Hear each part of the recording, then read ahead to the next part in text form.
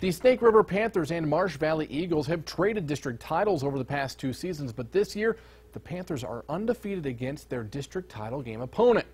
Adam Clark in the house, the best ref in the West, in charge of the 3A title game tonight at Snake River as the Panthers hosted the Eagles. End of the first quarter, Cody Goodworth driving, gets away with the push-off, knocks down the jumper, and we are tied. From there, Snake River went on a run. Bridger Truman kicks it to Porter Baldwin, the smooth stroke for 3, Panthers by 3. And it was a 12-0 run for the Panthers. Baldwin takes the deflected pass and drills another from downtown. Panthers went up 21-9.